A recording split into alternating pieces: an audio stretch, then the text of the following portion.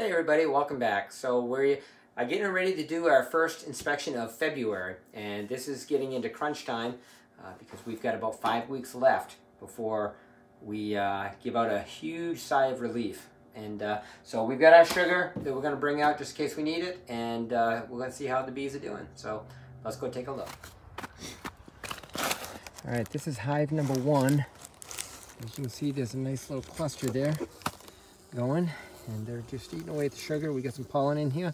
So the only thing I'm going to add here, I may take some of the sugar and kind of push it towards the middle, because that's where I want the cluster to be. And then I'm going to add some of the, a teaspoon of this DFM rather. And that's it. Let's see what we can do. So it appears as though I've got my first dead out. I haven't dug in there very deep, but I don't see or hear any movement. And I see a lot of dead bees. There's still food there. As I look down in, I see plenty of food down in there. So we're going to dig into a little bit and see what happened. But very, very disappointing, but, you know, we didn't expect. Well, maybe there is some life down there. I don't know. Let me dig into it. We'll see. So hive number 3. This one is alive. I can see him coming and going. And let's take a look. Oh, look at that. Look at that beehive. Isn't that beautiful? They've still got some food there. Man, that's a full hive. Holy cow. I'm going to try to add more food to it in the middle here. If I can push those bees down and get some more sugar in there. Because that's still got to go another 3-4 weeks. At least. That's a beautiful hive.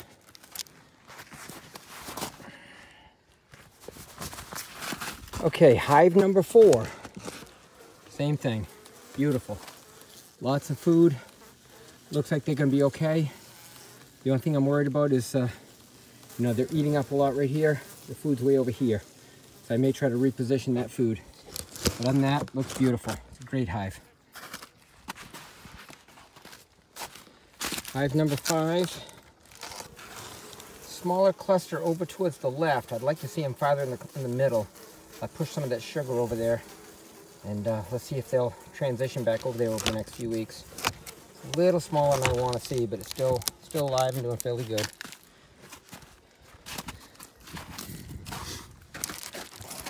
Hive number 6. Hive number 6 here. Again, looks like a beautiful hive. I'm not even going to do anything with it. Lots of food in there. They're chowing down. Going to seal them right back up. Doing good. Hive number 7. You can see the bees right down in there. I just want to see how much food they got. So let's take a quick gander here. This hive was out flying around quite a bit the other day. Looking good. Look at that.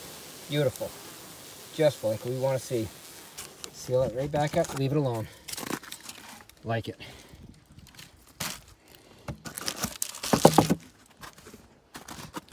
Hive number 8. You can see they got a big cluster underneath all this sugar, so we're just going to leave them alone and hope that they hope for the best. So this, they appear to be doing as well as they can do. I don't think I can do anything else for them. So, and this is hive number 9. And you can see the bees are coming up through. I got a lot of sugar here. So we're just going to close it right back up again and let them be. Looks to be pretty good. This is one I really am hoping survives because it was my best hive last year. And I'd like to take some queen cells off that and do my queen ring off that one. That's one of them I want. I can see them coming out the entrance here. So I want to come back and take a look at this dead out hive. Try to figure out what happened. Because it looks like there's food, but I'm going to dig into it. Maybe they did starve because there's not a lot of sugar on top like the other hives. And another thing that might have happened is it may have warmed up and the cluster split. And when I got cold again real fast, they didn't have a chance to recluster in one position, one location. So you can see one cluster over there, over here, and then you got another smaller one over here, it looks like. So they may have gotten separated down underneath, which is usually not good as well. So I might take a look inside here and see what I find. So 8 out of 9 are doing relatively well. 7 are doing really, really well. 1, I'd like to see stronger. It appears as though they've got enough food to go them a couple of weeks. But weather permitting, I'm going to be back here at least once a week from now until the spring. You know, just dropping in some small candy boards or something just to make sure that they don't run out. Because that one, there's it right there, that one that we lost, that was just negligence on my part. So I was in them a week or so ago. I thought it had plenty of food, and man alive, they can tear through some food when they need to. So it has me a little bit nervous about the rest of them, even though they appear to have plenty of food, and it doesn't really look like they've touched much of their food.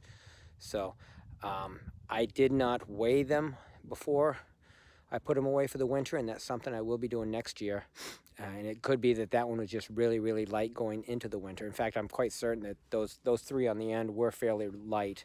Actually, one of those was a Saskatraz, which kind of bumps me out because I only have 2 of those. So one of those other ones there is a Saskatraz, and the rest are Carnies. So, but anyways, it's frustrating, but lessons learned. So we'll go back and we'll start making up some candy bar boards. And this weekend we'll come back, we'll drop a candy board in each of them, and we'll just come back once a week until mid-March or into April when things start coming to life. So, you know, it's a kick in the gut when you lose any of your hives, but I should be fairly happy because this is the longest I've gone without losing any. And again, this is my first year using single brood box, so it's kind of a learning experience. But anyways, there we have it with our beginning of February winter check. So thanks for watching, really appreciate it.